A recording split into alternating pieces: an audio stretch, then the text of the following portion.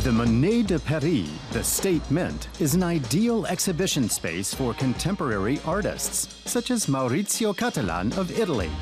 His Novecento taxidermy horse hangs over the entrance. The artist himself breaks through the parquet floor below.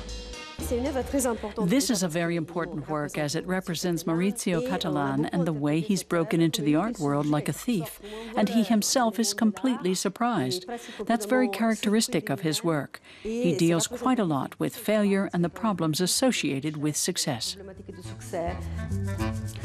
This portrait shows Cattelan at age 25. Born in Padua in 1960, he came from modest beginnings and settled in New York City in the early 1990s. He made his name internationally with his hyper-realist, often satirical figures. A Maurizio Cattelan hanging on the wall is always comical and lighthearted, but it's also an insightful portrait. Look at his gaze. One of his famous horse installations is also on view. It represents power. It's a horse very typical of equestrian statues. But there's no warrior astride, and the horse has no head.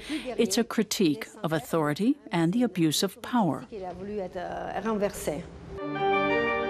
In one of his best-known works, The Ninth Hour, Cattelan rains a meteorite down on Pope John Paul II.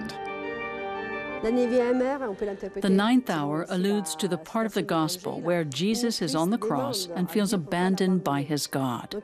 It's a deeply spiritual work. One of Cattelan's obsessions is religion as an instrument of power. He likes to shock people. If it had been nothing more than a provocation, nobody would pay attention to it now, 20 years later. Much like Oscar from Günter Grass's The Tin Drum, Cattelan rejects the hypocritical world of adults. His creations are forever in search of a spiritual father figure.